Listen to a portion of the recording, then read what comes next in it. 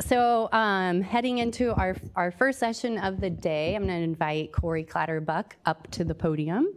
You're welcome to hang out here, grab the red mic. Corey's going to talk about kind of big picture vision for some landscape assessment tools and good work done in incorporating biological data there. So, and then you can advance here and do your thing. Sounds good. Good morning, folks. Thank you so much for introducing me, Allie. And like she said, my name is Corey Clatterbuck. Pronouns are she, her. And I'm going out a little bit out of my comfort zone with a typical scientific talk to talk a little bit more about the history and work that many people at the Water Board and at partnering agencies have done to advance this landscape assessment tool for California, and hopefully using that to advance watershed protection. So why would the water boards be interested in a landscape assessment tool in the first place? And that really starts with our mission, which is to preserve, enhance, and restore the quality of California's water resources and drinking water. And this really mirrors Section 101A, also of the Federal Clean Water Act, which is restore and maintain the nation's waters. And at the water boards, we spend a lot of staff time and resources on this restore part, meaning we identify impairments in streams, and then we integrate some program resources in order to address those particular impairments. Those could be the TMDL program or the non-point source program. And one area that we have considerably fewer resources towards or plans towards is this preserve portion. And if we're going to fulfill our mission, we need to start devoting some more resources towards identifying healthy watersheds and high quality waters in California, and then implementing protection ideas to keep them that way. And one way in order to do that is through watershed health assessment. So watershed health assessments are essentially compilations of ecological data that can tell us something about watershed health. They're consistent across the area of study. And so using watershed assessment, we say ecological data, that could really be anything, but thankfully, US EPA has provided 6 attributes of healthy watersheds that we can use to base watershed assessment from. And I won't go through these individually today, but what I want you all to notice is that all of these variables can differ across scales of time and space, and we know that chemical, physical, biological processes also vary across time and space, and those can impact aquatic structure and function. And so incorporating these attributes are really important in watershed health. So once you incorporate these attributes into an assessment, typically, or at least in the past, they've been put in white papers or reports. And if you're wondering if California has one, we sure do. It is the Integrated Assessment of Watershed Health. It was published in 2013. And it was mainly through work of US EPA, contracted out to the Cadmus Group with the review of many people here in this room today. And one of the main outcomes of this report was an iterative framework that we can use to continue to update our assessment of watershed health as new data becomes available. And that framework is as follows. First of all, you can gather all the data. So what this framework did was gather indicator variables from data sets for all, at the time, like 124K reach catchments in California. It's a lot of reach catchments here. And then for data that we didn't have any monitoring data for instance, there was some predictive modeling done to try and fill that in. This particular assessment used boosted regression trees in order to do that. And then you also have to standardize the data. So all of the variables in each reach catchment were ranked from highest to lowest, and then standardized between 0 and 1. And then those variables were compiled into 3 different indices. And those indices are really as follows. So first you have watershed condition, which is essentially like your large landscape size variables, talking about how much the watershed has changed from some point in the past. And then the second index is stream health, which is the current physical, biological, chemical condition of in-stream health. And so those two indices together, watershed condition and stream health, really make up what we consider watershed health like at the current time. And then the third index is watershed vulnerability, and this basically takes into account current water use, temperature changes, fire severity, all of that to figure out how much a watershed is at risk of degrading in the future. And so once those indices are compiled, guess what? You get some pretty maps.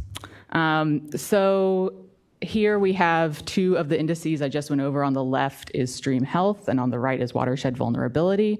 Unfortunately, the color scales are different here, but high stream health is in blue, and then low stream health is in yellow, and then high watershed vulnerability is a pinky purple color, and then low vulnerability is more of the yellow color as well. In the upper right of each panel are the different indicator variables that were compiled to make each index. And I do want to note, of course, that for stream health, there were no values available for the Modoc and the desert regions. Essentially, the modeling wasn't strong enough in order to say, yes, this is definitely, we could compare it to the rest of California. And so these indices indicate what you might expect, right? So you have lower stream health in yellow in the Central Valley and in urban areas. And you also have low vulnerability, for instance, Colorado River and Mojave deserts. So what you can do with these two indices in order to figure out areas to protect is look for areas of high stream health and also high vulnerability to maximize your protection. And so the authors found that the Lake Tahoe area of high stream health at the time, and then also an area of high watershed vulnerability. So they suggested this was an area that would be worth enabling some protection actions. So, as I said, this was published in 2013 in a paper, and while static maps are great, we have this iterative framework in order to continue updating this assessment. And as we know, the best way to continue updating assessments is probably not in a report, but in something that we can access at the time, so that we're making sure we're always getting the most available data. And people through the Healthy Watersheds Partnership, which is a working group of watershed professionals, anyone from the public who's interested, can come to our meetings and meet quarterly to talk about updating this assessment. And one particular member, Lance Lay, who is an engineer at Regional Board 1 for the water boards, decided that he wanted to take this idea further and make a prototype dashboard for watershed health in California. And I've left the links up there. You're free to take a picture if you would like to visit the dashboard yourself. I'm not going to talk about all of the features in this prototype here, but I do want to go over a couple. First, it's using a open source tool and platform. So it's built using our Shiny. That's really important for us at the water boards as the state is moving towards more open data initiatives, and also we can enable reproducibility as we have staff come in and out of the program. We want to make sure that the tool is really easily updated. Secondly, this particular dashboard does use data and scale from the 2013 assessment that I just went over, and it also only focuses on the Russian River watershed because that's what Lance was interested in. And it has a couple of other features that I'm going to go over at this time. So Shuka, if you could start that video. Oh, bye Shuka, she's not there. All right, so I'm in this watershed metrics view, and here you can see the index for watershed condition and the 6 variables that make up watershed condition. You could also select a different index if you so chose. And then down there, you could also select individual indicators if you wanted to view those as well. But here I'm just choosing the definitions from the watershed assessment report and calculating. And then here is a map of the Russian River watershed area. I'm changing the colors to kind of mirror what I showed you before. So yellow is low and this purple is going to be high. And again, this is watershed condition only for Russian River area. And you can see it's pretty patchy. However, if I chose a different sub-index, for instance, land cover vulnerability, so the tendency for land cover to change, you can see that we do actually see some patterns here where in the Santa Rosa area, more urban areas, there's less vulnerability to change compared to the upper watershed. And then the last view that is available in this dashboard is viewing the data that's involved. So you have each row it's tidy data, if you're familiar with R, so each row is an individual reach catchment. So this was a super cool prototype for Lance to put out. We were really happy that he was able to do that, but there are some additional features that the Healthy Watersheds Partnership really wanted to add on. And I'm going to present those in the same kind of framework as the 2013 assessment. So first of all, we wanted to have this user-selected scope. So not just looking at reach catchments, but also potentially HUCs as well, user extent as well. So the original assessment was statewide only, but maybe you wanted to look at relative values within a water board region, for instance. So that way we could adapt the assessment to really fit water managers' needs. Also wanted to standardize and weight data. Say you're more interested in CSCI and want that to drive an index that you could make from this assessment. So you could weight that higher than other indicators such as nitrate or any of the other ones that you're interested in. And then lastly, you could visualize and download the data. So you not only can view the map, but you can download the map itself and also the associated data that you either created or any of the defaults that were in there. And if you look at this plan, like I looked at this plan when I joined the water boards, it's pretty ambitious. It's pretty ambitious for a group of people who are largely volunteers to say, yes, we're going to go ahead and build this really important dashboard that we need for watershed protection.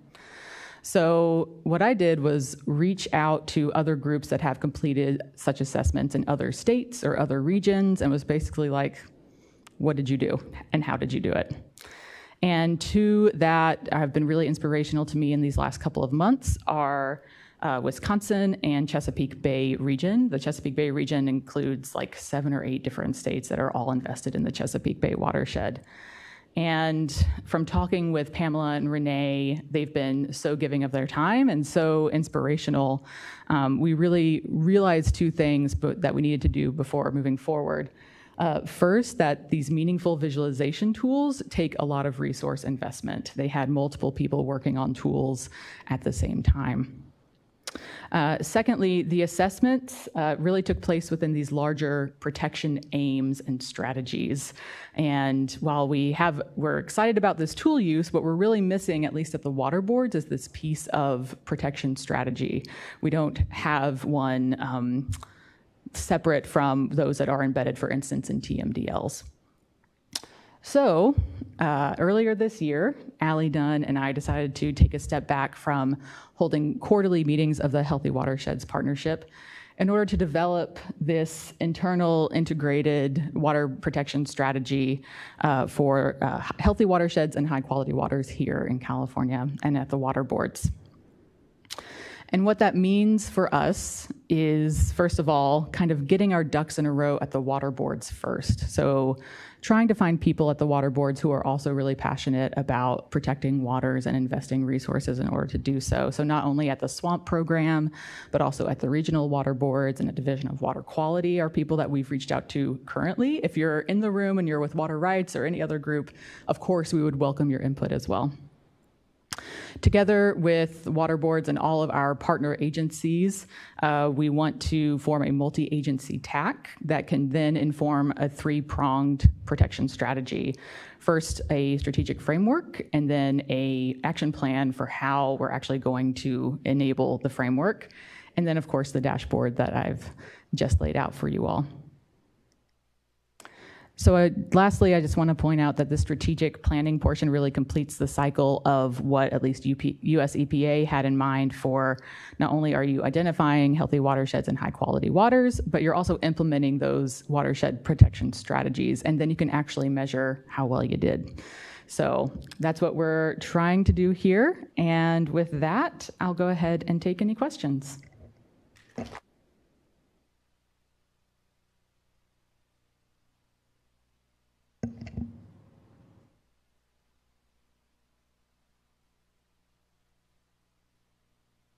Thanks for that presentation. I have a question about the framework itself.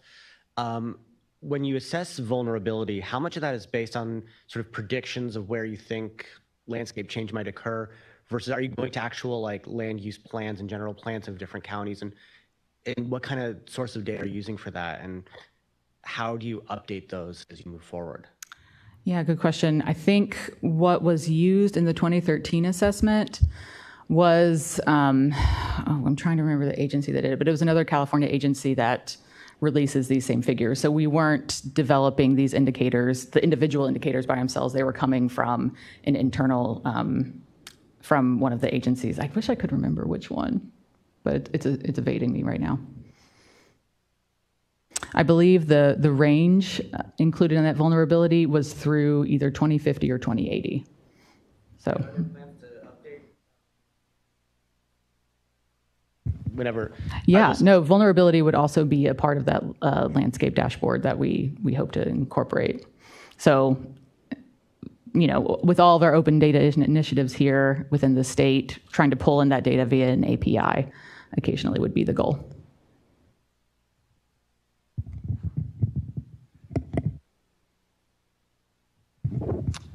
For the vulnerability and habitat assessment, what data is easiest or hardest to get a hold of? Ooh, that's a really good question. I would actually say that some of the data that I've had problems getting, a lot of the data that we've used in this reassessment is actually through StreamCat, which is really nice. It's a really easy data set to work with. But there are some indicators that were basically homegrown through toolboxes from the Nature Conservancy and that kind of thing. So being able to redevelop those, I think, have been the hardest ones to do.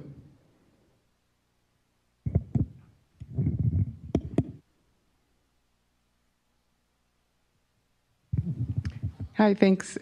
Great presentation. I really like the way that you have kind of knitted everything together from back in the 2013 report to current time.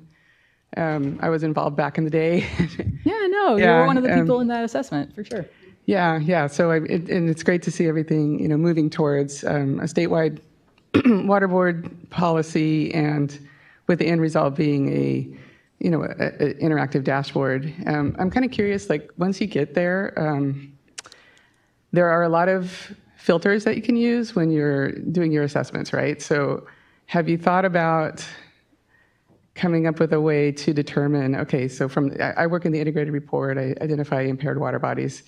So what filters would I use to determine that, okay, this water body is impaired or this water body is in good condition?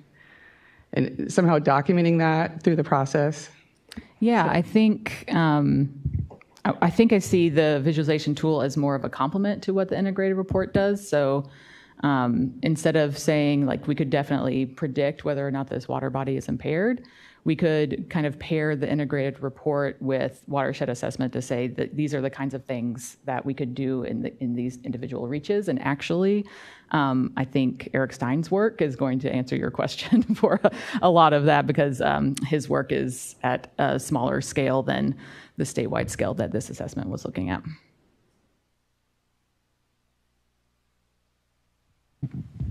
Yeah, so thanks for the talk. So I was wondering, a lot of the time the 303D listings are based on small data sets for a specific parameter. And I was wondering if you ever got a disagreement between something being listed as impaired versus scoring well in terms of watershed or stream health. Yeah, I guess I would have to ask Lori a little bit more whether this report has actually been used to inform the integrated report. But I actually haven't looked at that particular comparison, but I would say based on my work with the integrated report so far and looking at this assessment, I would not be surprised, because although we're looking at the reach catchment scale, you're looking at broad patterns. We're not looking at these individual reaches that the integrated report really looks at. And so you're going to see some disconnect just based on that, I think. Yeah.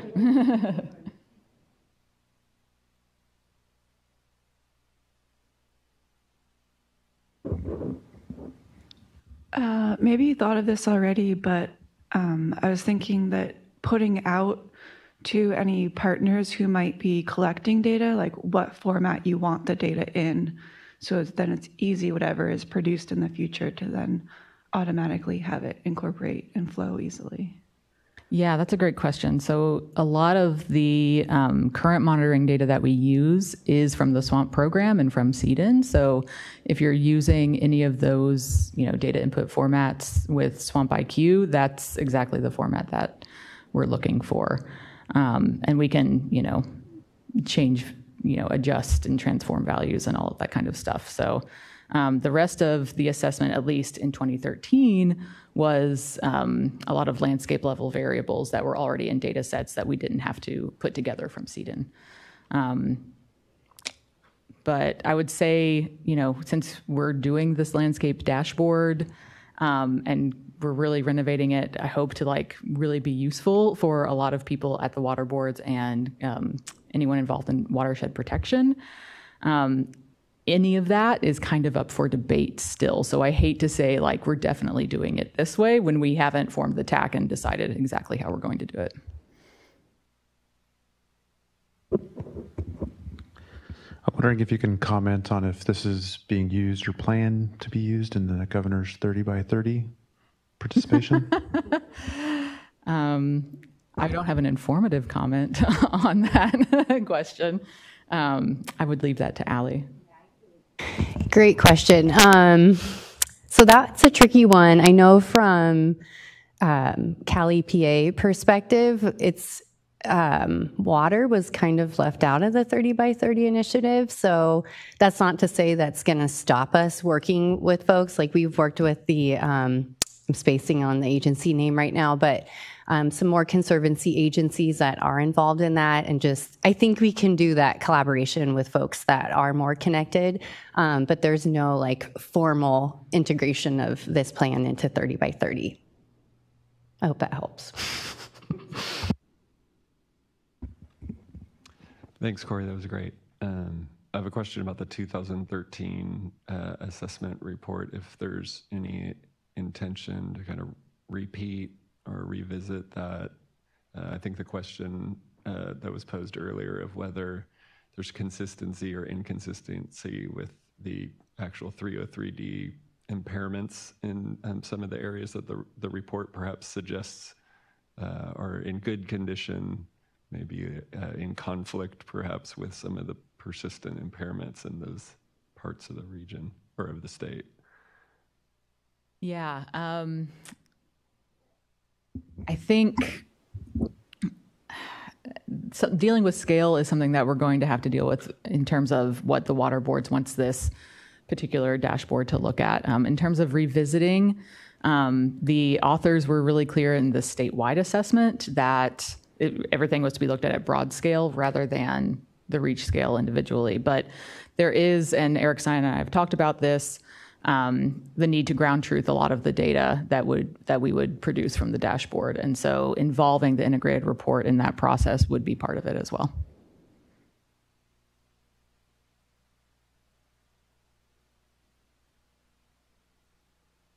Those are such good questions. Thank you all so much. All right, so next up is Eric Stein. I think these questions were coming up, but often when we talk about these broad scale assessments and looking at patterns, the more reach scale stuff comes up, what do we do? Is there a decision support framework of types of management actions or additional monitoring? And so Eric is going to talk about some work underway that he's done there. Go ahead and click there. Thanks, Allie. Aren't you going to read? No, I think I'll do this. I'm not going to do Dr. Oz and walk around the audience today.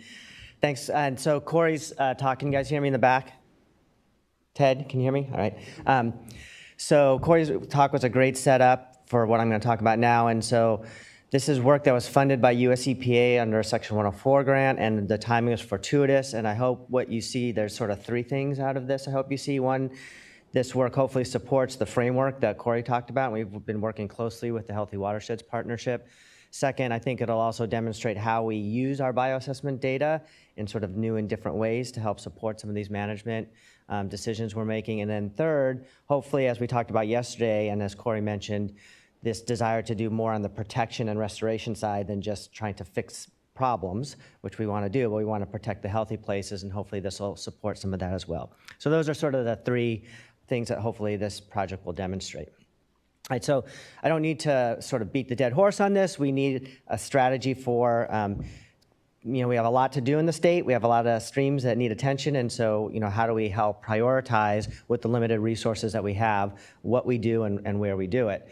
And so Corey gave you a really great overview of this 2013 assessment, so I won't go through that again, except to say that, as we talked about, this was at a sort of a more of a coarse scale, right? And so we looked at the HUC 12 scale and made these assessments at sort of these HUC 12 areas. And so what we really need to do to support this framework that Corey talked about, that the Healthy Watersheds Partnership has developed a process around, is develop a tool that allows us to tunnel down a little bit more and look at the reach scale, the NHD reach scale, and sort of make some more informed planning decisions about what to do at that reach scale, so we can hopefully, again, prioritize our resources well and move towards healthy watersheds. So the thing that's important to recognize with all these tools is that they're planning tools, right? So they're coarse, there's a lot of model data that go into them, so it's sort of like the first step of the planning process that allows you to then go in and kind of focus in your more intensive work where it's most needed. So keep in mind when we go through this that these are all sort of designed to be used at the planning level, not at the regulatory level. They're not designed to identify, where you want to do a TMDL or things like that. All right, so the general approach that we use, and I'll go into this in more detail, is we look at condition and stress or vulnerability, very much the way Corey laid it out. And then what we did here is try to use those two together to inform specific actions that you might take at the NHD reach scale, as Ali was talking about. And then we layered in a couple of other things, recognizing that there's a lot of existing watershed plans out there through IRWMs and other things like that. We want to have a framework that accounts for that. And also we brought in to bring in some environmental justice, or try to begin looking at environmental justice issues. And overall, all those things together can lead to some strategies for managing at the watershed scale. All right, so we have a 4-step process, and I'm going to walk through each of these 4 steps in turn. But this is kind of the roadmap for the process, kind of our decision framework in a sense. So it starts with condition assessment, and we're using CSCI, ASCI, and 2 of the CRAM attributes, the California Rapid Assessment Method, physical structure and biotic structure, because those are focused more on what's going on within the stream itself. So we use those 4 condition indices to sort of bin streams broadly into intact or degraded, and I'll tell you how we did that. And then on the intact side, then we start to look at stressors again to see if are they intact and under stress, meaning they might be vulnerable, and we might want to do some risk reduction, or are they intact with low stress when they're maybe those are your candidates for protection. And then on the degraded side, similarly, we also look at stress, and we use that to identify, are they degraded but don't have a lot of stressors, so maybe that's more of a monitoring and a protection setting, or are they subject to restoration or management, and if so, which should we prioritize and what action should we prioritize? So we try to sort of step through this process, and then at the end of step 4, do this prioritization based on local watershed plans and environmental justice considerations. So I'll walk through each of those just briefly. I'll tell you how we do it. So again, condition, hopefully you're all familiar with our statewide condition indices. We're fortunate that we have a very high data density in these areas around the state. But as all of you know in this room, right, when we do our bioassessment, we go to, it's largely a probabilistic program. We go to specific locations, we collect data. And so in every watershed in the state, we have lots of stream reaches that are unmonitored. And so one of our first questions is, how do we take the data that we have through our monitoring programs and kind of extrapolate that across the drainage network to be able to bin every NHD reach into sort of this intact or degraded category? So of course, as we all know, that's where models come in. And so in our case, we used random forest modeling. So similar type of approach to the boosted regression tree that Corey talked about. And so in this random forest model, we were able to take the wealth of data that we have at sites where we actually have observations, leverage a lot of the GIS data that we have through sources like StreamCat and other things like that, and develop a predictive model that can predict what we think the ASCI and CSCI and the 2 CRAM attributes might be at those unmonitored reaches. And so it allows you to produce a map that looks like this. And so again, keep in mind this is modeled data, right? So, and so what we can do is start to bin, every reach into these different categories based on the predicted or the modeled CSCI, ASCI, and the 2 CRAM attributes. I'm not going to show you the maps for the 2 CRAM just in the interest of time, but they look somewhat similar. So now we have these maps that we can look at where we have these predicted values across the drainage network. So the next question is then, so now you have 4 scores, what do you do? Because we still want to get everything binned into either intact or degraded. So we used an approach similar to the stream quality index. Some of you have probably heard Raphael talk about stream quality index at previous CABW meetings. But basically what we do is, in this case, if any one of those 4 indicators the scores were within, below that 10th percentile of the reference distribution, which is what we typically use as a threshold to define intact versus degraded. If it sort of failed in any one of the 4 indicators, we called it degraded. So we're trying to be, in a sense, conservative. If you fail any one indicator, we call it degraded. So now we have a way, so we apply that sort of filter across the drainage network, and so now we can bin all the streams into intact or degraded based on whether or not they failed one of those 4 indicators. So the next step is then to start to look at the stressors and figure out, are there significant stressors acting on those, and if so, what do we do about it? So for stress and vulnerability, we use the talked about and much appreciated StreamCat data set that has been developed by US EPA. So we looked at over 140,000 stream reaches in California and pulled all the StreamCat data associated with each of those reaches at the reach catchment scale, very much the same way Corey talked about. And so then we need to, the next step is now we have all the stressor data, we have to sort of define a threshold for the stress. Like, so how much, what level of stress is sort of tip you into a problem versus not a problem. So again, the way we decided to do this, and this was in a lot of consultation with the Healthy Watersheds Partnership and our Project TAC, is what we did is for every one of those stressors, we just regressed those stressors for all of these 140,000 reaches against the predicted condition scores that we had for CSCI, ASCI, and CRAM. So what those look like is they look something like this. And so this is an example for one of those stressors. This is road stream intersections, which is one of the StreamCat stressors. And on the right, I have regressing that against the ASCI, on the left against the CSCI. And so what we've done, we all probably familiar with the CSCI. Our threshold is typically 0.79. That's our 10th percentile of the reference distribution. So we say, okay, at a 0.79, that is associated with 0.8 intersections per square kilometer. That's so that becomes our stressor threshold for that stressor and that condition indicator.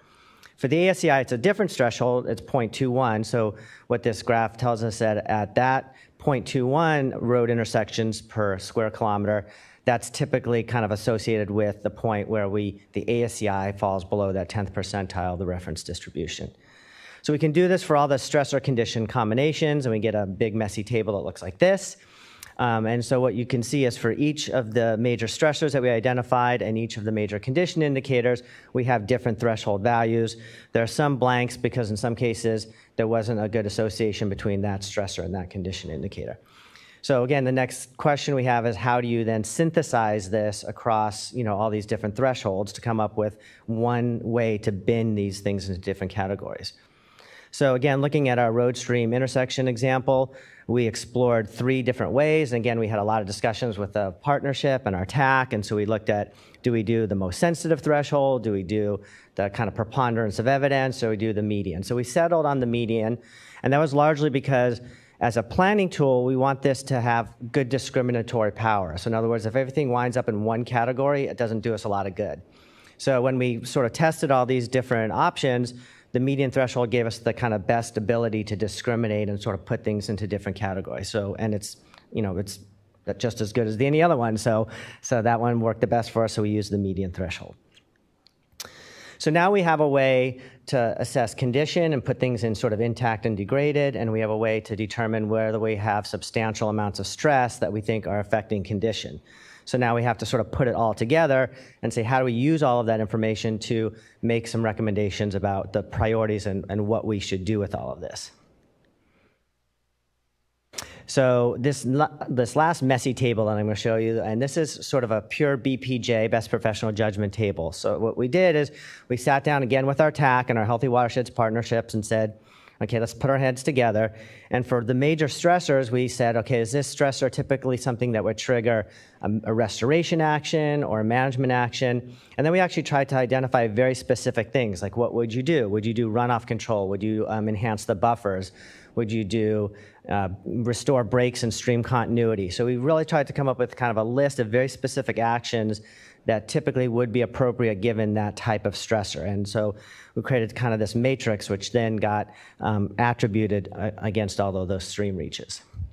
So I'm going to walk you through this. I know it's a little hard to see because it's small relative to the screen size, but this is how it all sort of goes together. And this is one of our pilot watersheds. This is the San Juan watershed in Southern California. So the first step on this condition side is we went through that process, and the green are the intact streams and the red are the degraded streams. So that's the first step, is we can create that sort of binning. And then the next step is for the green, the intact ones, we went through that kind of stressor kind of checklist evaluation and said, where do we have stressors that are sort of exceed that median threshold that we established? And so then we're able to identify in those intact ones where they have high levels of stress and therefore should be candidates for what we call risk reduction. So some sort of intervention, because they're intact, they're high stress, we want to do an intervention to sort of keep them intact, versus ones that are intact but have low stress and are probably just better candidates for just protection and monitoring. And then the middle and lower ones, kind of the same process, except these are focusing now on the red streams, which were the ones that were degraded. And we can go through that same process and identify, are they candidates for restoration or management, high priority for restoration or management, because they have stressors that have exceeded that median threshold that we established. And then we can put it all together into an integrated map, and we can start to sort of then stay at the NHD reach scale. What should we be doing in each of those reaches? And then the last piece, that sort of last messy table I told you that had specific actions, we can go ahead and at each of those reaches, we can attribute them and sort of go in and say, based on the specific stressors that were acting on that reach, what are the management actions that we determine might be appropriate for consideration at that level? And in some cases, you can see streams are candidates for both restoration and management because they had multiple stressors acting on them that triggered different priorities. So this is kind of how you put it all together. And then we can put together this whole map, and we can start to attribute things at the statewide scale. I'll give you a link at the end. The geodatabase is built in ArcGIS online, and it's available. I think, Corey, you guys already have it as part of the work that you're doing. But what you can do then is you can click on each of these reaches, and it'll give you the attributes for that reach. So it'll tell you what the predicted CSCI and ASCI, what categories it came in, what the stressors that are acting on that reach are, and what are the management actions that are associated with those stressors. So you can click on different reaches around the state and get that information for each reach. So the last piece that I'll go through is then how do we incorporate these local watershed priorities, because we know there's a lot of things happening at the local level, and we want to be able to leverage those things that are happening at the local level. So we demonstrated this in 6 pilot watersheds on the Central Coast and South Coast, which you can see here. And so for environmental justice, we use the CalEnviroScreen data set that hopefully most of you are familiar with. It's produced by the Office of Environmental Health Hazard Assessment, OEHA. And it basically it works at the census tract level. So there's a little bit of spatial disconnect there, but we can work with that. And it has 2 sort of categories of attributes. It's population characteristics and then what they call pollution burden. And I'm showing you the metrics here that go into each of those. We focus on the pollution burden.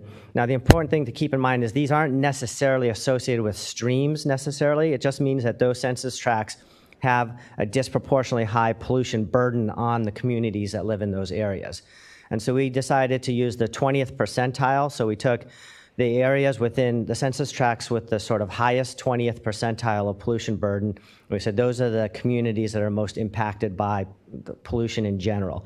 And so that allowed us then to go into the watershed and say within those watersheds, if you wanted to prioritize areas based on this pollution burden and some of these environmental justice concerns, these are areas you might further prioritize and look at. And so we can have the first tier looking at stress and the second tier looking at considering the environmental justice concerns. And then finally, where we have local watershed plans, again, in the San Juan, we have an existing NCCP, which is the Natural Communities Conservation Planning for Sensitive and Endangered Species, and that's identified certain areas that are important for protection of leaf spells vireo, and so we can begin to overlay those. And so then in the end, we can put all of these pieces together, and hopefully at a planning level, it can help us begin to think about where we might want to protect, where we might want to reduce risk, where we might want to do investigations for developing more detailed restoration and management actions, and kind of use these maps to inform that deeper planning process. So that's kind of the sort of whirlwind tour through the tool that, again, working with the Healthy Watersheds Partnership will hopefully feed into the overall framework that they've been developing.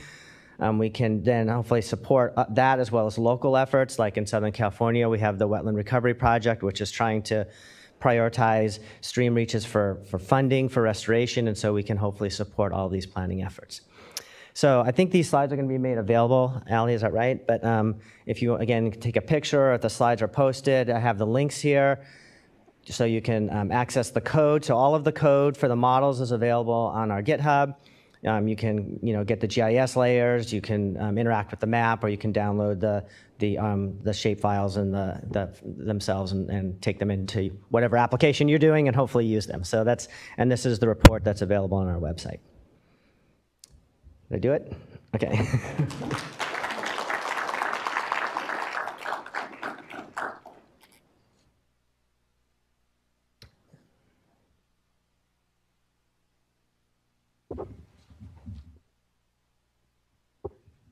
Thanks.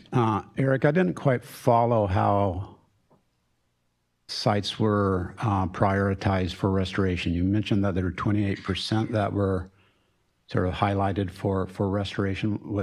Were those the most degraded sites? Yeah, so right, yeah, so I kind of breezed over that, Chuck. So what we did is we went through that filtering process. So to be prioritized for restoration, it had to first be degraded, and then it had to exceed thresholds on the stressors that we had identified. And so it was sort of the most degraded sites with sort of the most exceedances of those stressors, the stress thresholds that we identified. Okay, so my question is, does it make sense to prioritize the most degraded sites for restoration rather than moderately degraded, because you might get more success out of restoring moderately degraded sites than really heavily degraded ones? That is an excellent question, and I think there's an argument that could be made, for both. Do you want to go to the worst places and try to fix them, or the places that are kind of on the cusp? And so I think that becomes a management decision. This is the way sort of we bend it in the decision tree that we develop. But I think you could easily go in and use the data that's already there and decide how to bin them differently, right? So you could say, well, I'm not going to take the most stressed. I'm going to take maybe the median stress values and prioritize those. So I think that could easily be explored as another option. But great question. Ted? Yeah, when you were sort of extrapolating the stream condition values to the stream network scale in the first phase, the watershed stressor information was sort of embedded in those models, right? And I'm just curious if you were able to sort of take advantage of things like variable importance plots to actually think about which stressors are actually explaining the degraded, biotic conditions. Because it seems like in this framework, you're sort of treating the stressors in the second phase somewhat independently of that, even though there's some information there about the nature of the relationship between the stressors and the biotic indices that could be actually informative for the types of actions that might be most effective. Does that make sense? Yes, definitely. And there's two things in there that I would comment on. And so you're exactly right. And we actually did that. I just didn't show it in the interest of time. So there's probably two important things to keep in mind: that there is not independence, right? Because we're using some of the same types of data in the random forest model as we are in the stressor evaluation. So we tried to be cognizant of that, a little bit of that circularity, and tease that apart a little bit.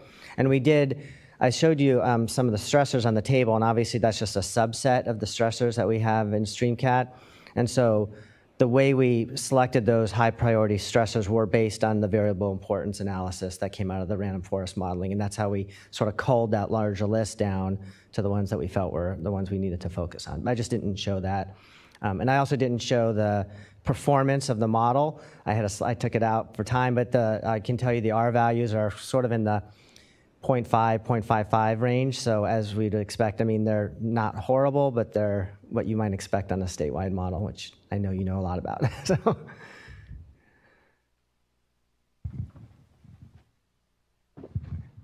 Thank you. Really interesting. I have a question on when integrating restoration and management actions. To what extent do you consider the dependency across reaches and the fact that some restoration actions may propagate downstream, thinking about flow regime restoration or others, and some may have a very localized benefit? That's a great question, Albert. And so Albert's question really has to do, and this is something we tried to do, and I think we couldn't solve this problem. So it's clearly these reaches are not operating independently as what's behind your question, right? And so what you do upstream is obviously going to affect what's downstream. And so there's lots of things to consider. It's that upstream to downstream effect, or even the spatial context. Like if you have a bunch of degraded reaches, or if you have a bunch of intact reaches and a degraded one in the middle, maybe that becomes a high priority because you can restore that continuity. So there's a lot of spatial interactions that are important. And we actually had a lot of conversation about how to do that in an automated way. Like, could we create rule sets or model that? And so we tried, to create some spatial rules that we could sort of code into the analysis so it could be done in an automated fashion. And we couldn't solve that. We couldn't come up with something that we felt worked to our satisfaction at the state scale in an automated manner within the time and budget constraints we were working in. So it's a great question. We talked a lot about it, but I think we just couldn't solve that problem. And hopefully, maybe as a next phase, there's some more work that can be done to deal with those really important spatial issues. So. Thank you.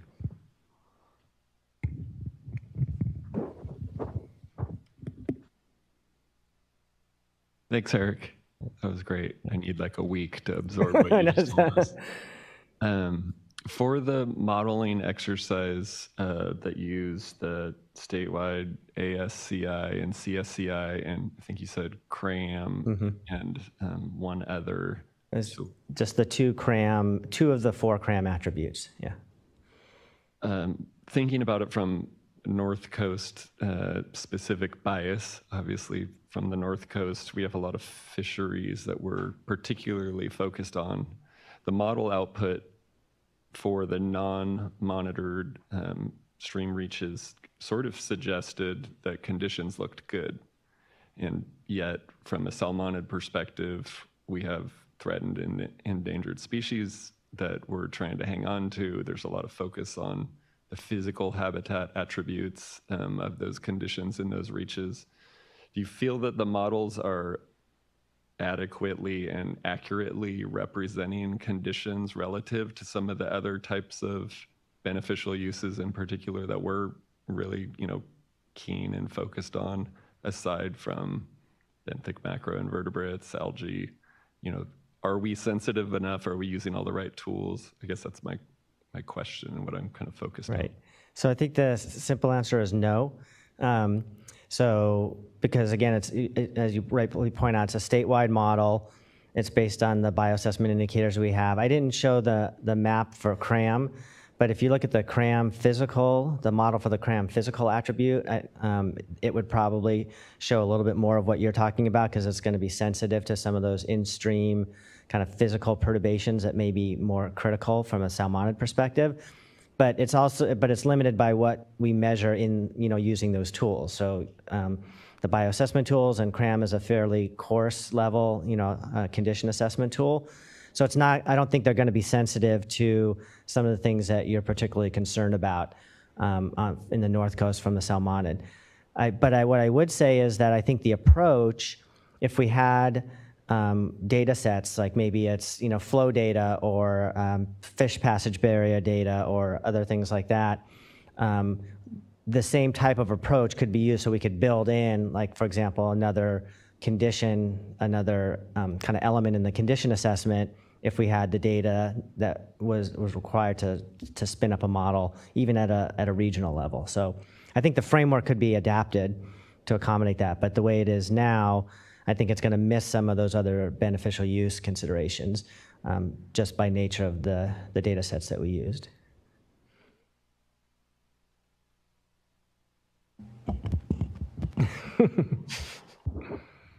You get one more, you have to buy me a beer. Okay. All right. Next year. Okay. The index of physical integrity. Mm-hmm. You have any thoughts on it? What we can do with it? How we can expand? Build it out similar to the CSCI. Like, I'm amazed by the CSCI and its usefulness and application. I feel like we're lacking still on the physical habitat aspect of our bioassessment. You have any thoughts on where we might go? Any recommendations? Any projections? Yeah, and I'm looking at Rafi because I know he has a lot as well, but or Andy in the back. So I think we don't use. First of all, I think developing the IPI was a good step forward in helping us use the physical habitat data that we spend a lot of time collecting, and so at least getting an index developed, I think, was a huge step forward.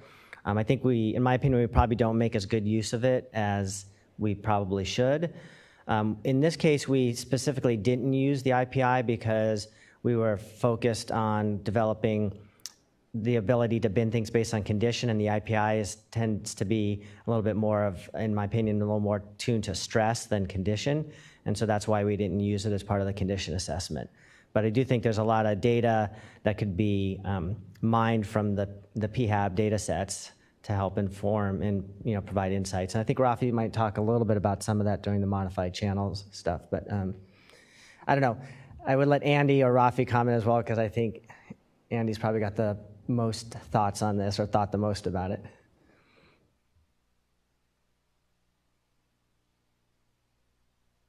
Mm-hmm. Thanks, Jonathan, for that loaded question. Yeah, you do. So, I mean, honestly, since we're all here talking, if I had to do that physical habitat index over again, I'd do it differently. We've learned a lot over the last few years about its performance. There's a lot of things we scratch our heads about in terms of how it's performed over time. It seems to be pretty forgiving. I don't think we tap into our physical habitat data adequately. Like Eric said, that index was kind of a first attempt. I'd like another shot to do it over.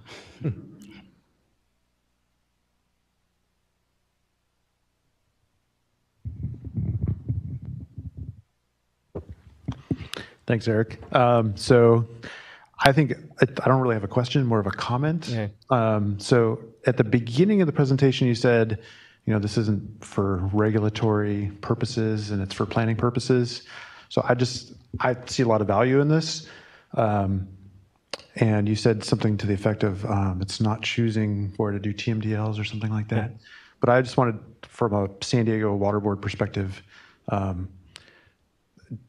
it really is, TMDLs for us are a planning process. So everyone thinks TMDL, they think of the basin planning, regulatory TMDL, but there's a lot of TMDL alternatives that we use, including things like, funding some restoration action. So I just wanted to kind of comment on how we would expect it to be used in a planning process, which to us is where and what type of TMDL or other restoration type of action to do.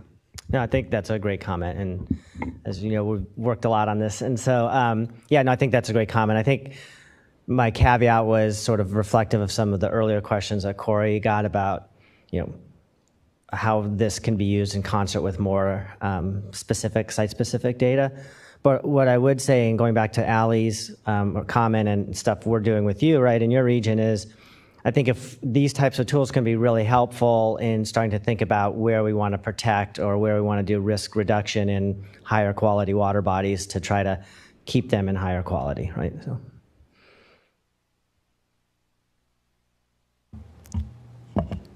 Thanks, Eric. Great discussion, everybody. And we're going to scooch on to Rafi. We're kind of eating into your time, so we can eat into break or however we need to adjust things. And I did want to say there was a question from Nick Schulte, which basically, Chad, you got at it. Just how does this feed into regulatory action? So, Nick, hopefully that answered your question. And Rafi, you are ready to go. Thank you.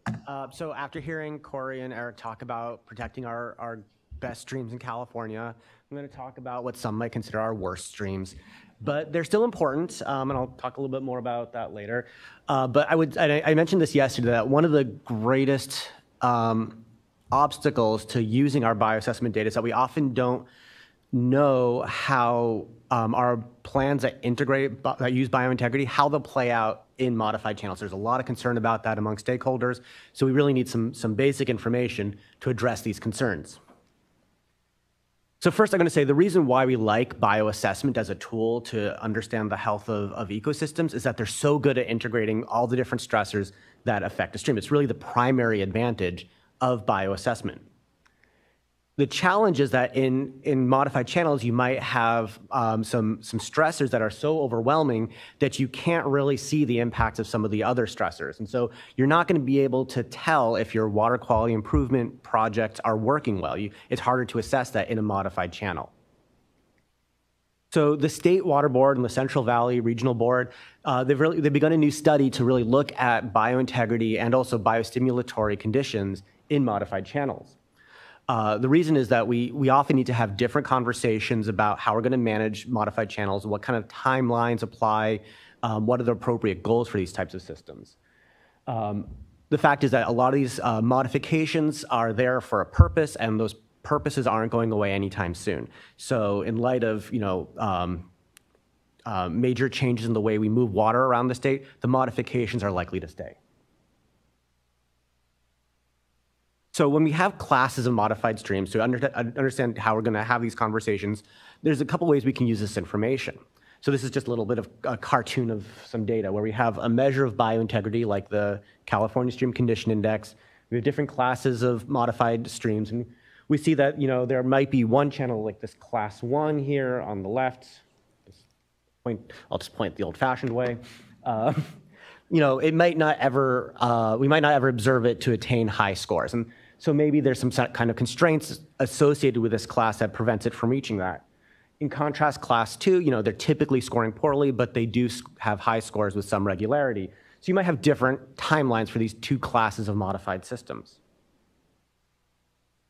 You also might want to look at how the stressors affect biological integrity. For example, you might have, again, this class 1 stream, the responses are really muted. You might not be able to see how a stressor like total nitrogen affects condition, or changes in total nitrogen affect condition so well in one class versus another. Again, you need different approaches for handling these streams. So we really need a way to identify what kind of stream is in class 1 versus class 2. So there's been a number of studies on this topic already, primarily in Southern California and the Bay Area. We've really started to learn a couple of common lessons. We see that, yes, biointegrity scores are substantially lower in modified channels versus unmodified.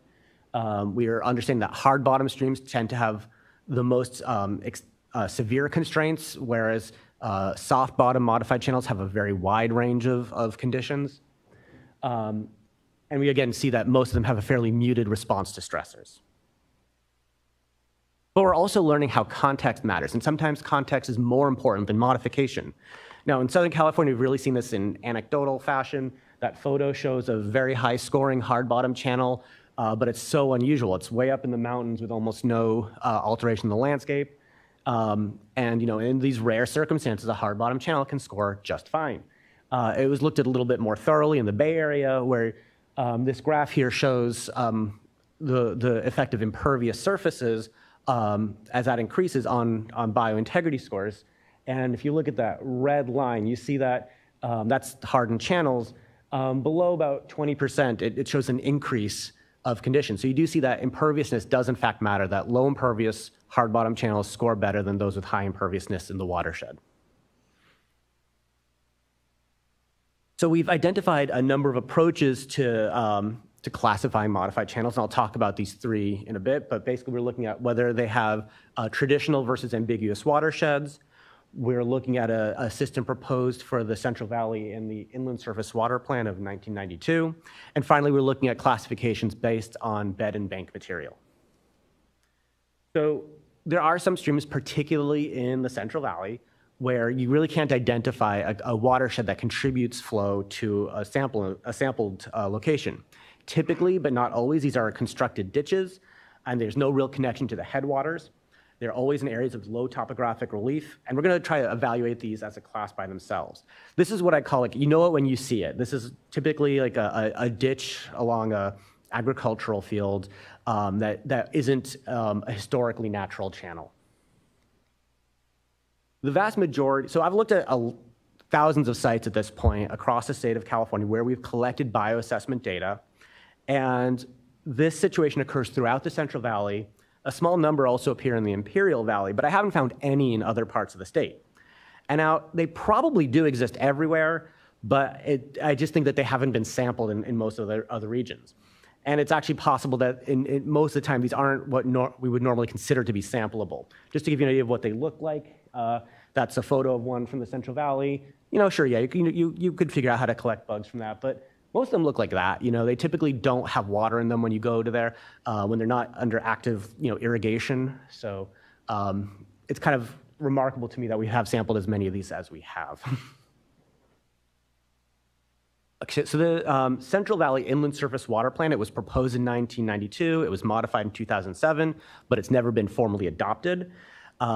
It's based on this flow chart. The public was asked to provide the regional board with information about different streams in their regions to apply this flow chart and figure out how streams should be classified. A lot of it's based on things like whether the surrounding area is primarily agricultural, whether it's got return flows or supply water, whether there's been extensive realignment, whether it's historically a natural channel. And you end up being classified as natural, ag-dominated, or this third class, what they call constructed or naturally dry channels. They have subtypes based on whether it's return flows or supply water, or a mixture of both. The third class I'm looking at is bed and bank material. This is what was used primarily by the Stormwater Monitoring Coalition in Southern California, as well as in the Bay Area. We can infer bed and bank material from a large number of sources, including GIS data, aerial imagery, site photos, and even I'm looking at physical habitat data to try to get better use of that information. And there's a wide range of classes that we can get out of this, and I've hinted at some of the bigger ones already, but basically whether there's a hard bottom channel, a soft bottom channel with no hardening, one hardened bank, or two hardened banks.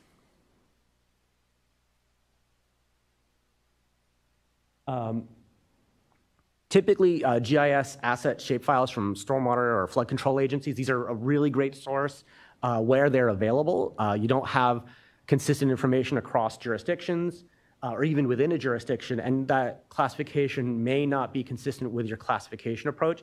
In this case, for Sacramento County, it actually works out really well. But even in this case, you're sort of left to wonder. The southern part of the county has no coverage in the shapefile, so you're kind of left to guess as to what those channels are made of. That's one of the bigger limitations of this data source. Photos are actually a really good data source, and they are sometimes really easy to interpret, like in these two cases.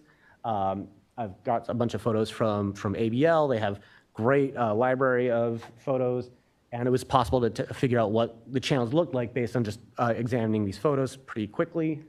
But it's not always that easy to interpret. You can't see, for example, what the bottom of the stream looks like. You don't know whether it's hard bottom or soft bottom, whether it's low flow. So it can be a little bit challenging to use this by itself. So because of that, we've actually conducted a large number of site visits to different parts of the state in the Central Coast and the Central Valley. The Region 2 has actually contributed to this effort a lot in the Bay Area. So now we have over 100 additional sites where we've basically classified according to bed and bank material.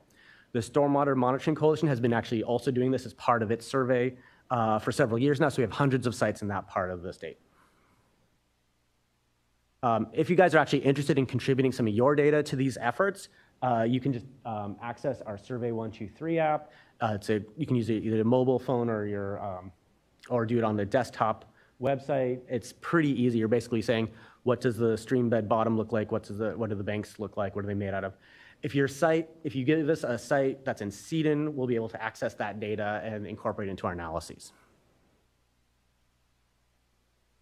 I'm also looking at physical habitat data. This is a little bit trickier because we don't explicitly ask these kinds of questions when we do PHAB assessments, but there's a lot of useful information. We look at pebble counts, and that can tell us, are they hitting concrete on the bottom of the channel? That gives us an idea if the channel bed has been hardened. Looking at the banks is a little bit trickier, and I can't say I've been all that successful with this, but I was able to look at some measures of human influence and see if there's things like walls and ripraps noted on the channel, on the banks or in the channel, buildings, bridges and abutments. That's the third one that I've circled there. So I was able to say, if that's occurring in the channel or on the bank, I can assume that there's been hardening. And I can even say, how many banks have been hardened and to what extent. Again, how are we going to use these classes? And I'll show you results for all of these. I try to identify classes where there appear to be some constraints. And so here are the results. First thing I want you to see, we don't have any algae data from those ambiguous watershed sites, but we do have data for almost all the other categories. I'm circling in red the classes that I would consider to be fairly well constrained or high likelihood of constraint. You just don't see high index scores in these classes. So we have ambiguous watersheds for the CSCI, we have constructed channels for the CSCI, and we have most classes of bed and bank modification for the CSCI. When you look at the ASCII, it's clear that the soft bottom channels are fairly well constrained, but it's actually a little bit more ambiguous for hard bottom channels. These classes that I'm circling in purple here have a lot more wider range of scores. I'm going to talk about some of these odd factors. First of all, we see high CSCI scores in soft bottom channels with one hardened bank. What's going on there? Well, it's possible that this type of modification occurs more often in natural systems, like up in mountains where you're trying to predict a road, but you don't really need to protect what's going on the other side. Or it could just be simply that the fact that the river has more room to move can produce the habitat that supports high CSCI scores. The more confusing situation is what's going on with high ASCII scores in hard bottom channels. And you look at a photo like this, it's sort of a head scratcher. But there are possible explanations that we need to look at more thoroughly. One is that it's possibly responding to water quality treatments that have actually improved conditions in this channel. Or it could just be that they have a general preference for hard substrate. Or maybe there's flushing flows that sort of keep the community from accumulating a lot of tolerant taxa. So we don't really know at this point why this is the case, but this is something we've seen consistently, that hard bottom channels can at times support high algae index scores. Just quickly, I'm going to talk about how I looked at responses. This next graph is going to be a little bit of a mess, but I'll just want you to focus on what we're trying to see here. It's all these different stressors related to biostimulation in all these different classes of streams. And what you see is that you really want to see that these slopes go down. At least one index shows a negative response in that class. And that shows you that you have at least some way of assessing water quality improvements in that class. And we actually see across the board, you do see negative slopes most of the time. In the top left, all three of them are, particularly the algal index, ASCII-H, is going down the most steep. Sometimes you have more surprising results. Like second from the bottom on the left, you see that the CSCI appears to have a positive relationship with total nitrogen. Sometimes it's driven by just a lack of data distribution along the stressor gradient, so it's going to be hard to model these things. But you do want to see that across the board, you do have at least some negative relationships for the class you're looking at. So like I said, we're right now preparing a decision framework to help select biointegrity and biostimulatory indicators for assessing modified channels. The SMC is actually about to start a new study that I know some of you already are involved in, trying to find ways to improve conditions in modified channels, focusing on ways you can improve conditions within existing channel forms, as well as ways to restore natural channel forms. And like I said, if you'd like to contribute to some of the analysis, please go ahead and use that Survey 123 app.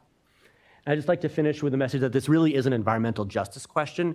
Modified channels are probably the most conspicuous parts of the landscape that people interact with on a daily basis. And it's really our choice in how we manage them in terms of whether they're going to be a blight for communities or an amenity. And so I really think it's something that deserves a lot more attention. Thank you.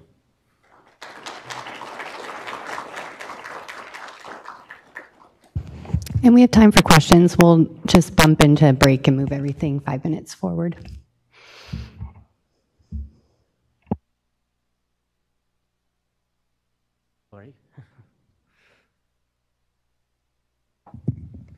I'm really interested in the work that you're doing with SNC to figure out ways to improve channels. Could you talk a little bit about that, or just how can we learn more information? Well, it is at its very beginning stages right now. We're assembling a work group, which is a handful of folks in the room who are actually part of that work group. But yeah, our goal is really to figure out what is going to. We're not trying to characterize, how bad things are. We're trying to see what types of interventions will actually have an impact. We're not even at this point sure of exactly how we're going to do that. It's perhaps going to be a number of case studies, could even be some manipulation. There's going to be a mixture of new data collection and evaluating existing data. But it's going to largely be done through our existing survey in terms of the data that we collect. But yeah. Thank you.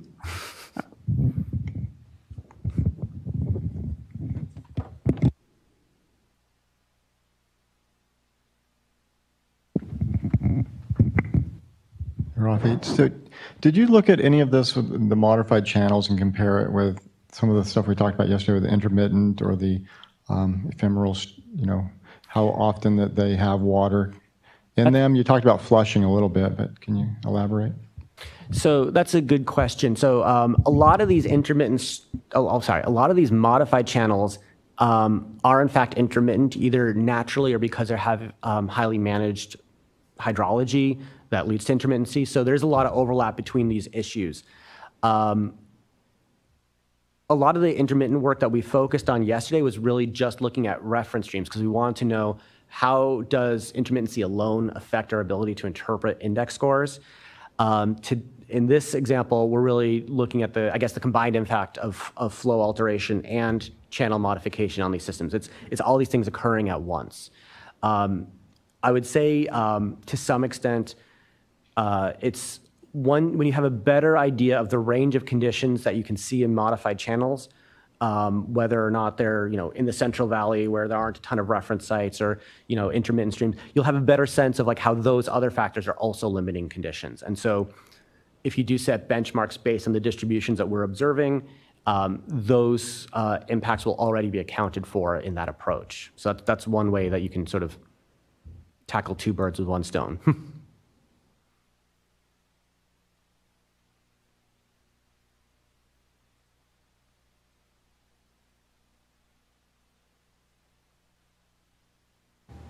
I have a question for you, Rafi.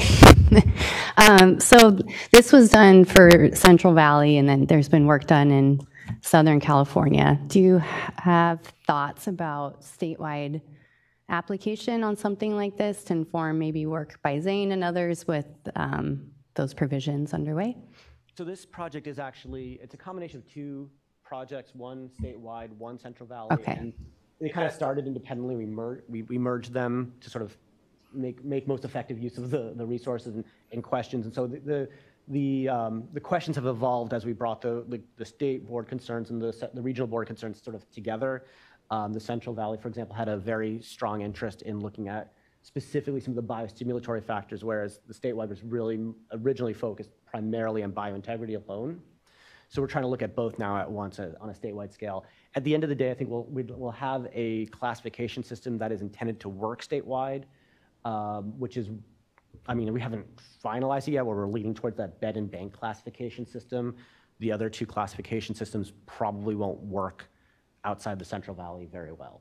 So we are trying to keep it a statewide perspective.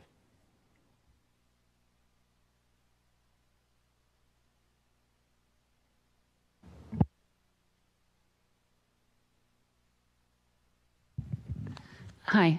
So you mentioned about ASCII being high in concrete streams. So what do you think that says about ASCII being useful in those areas?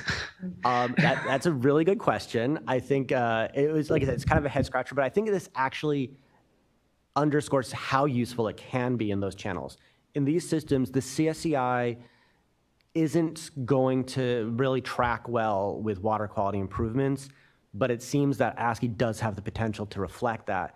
So I think assessing ASCII in these types of systems is going to be particularly helpful for managers. Yeah, so I think it really emphasizes its utility.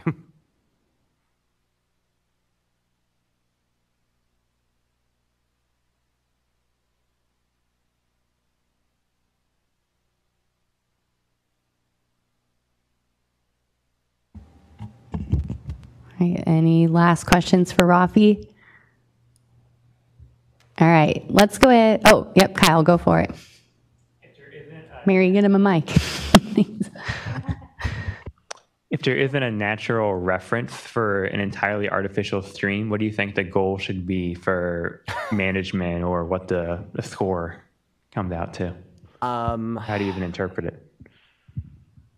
I think that there's sort of two approaches to finding what's the right benchmark.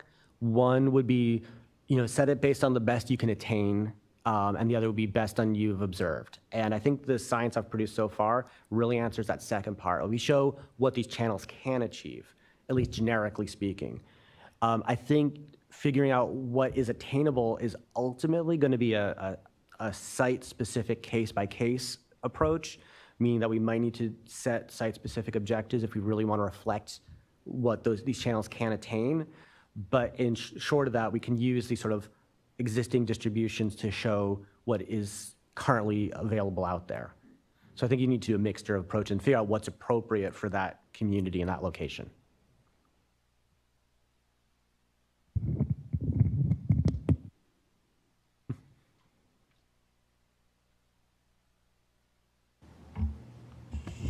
All right, we ready for a little break? Cool. Thank you, Rafi.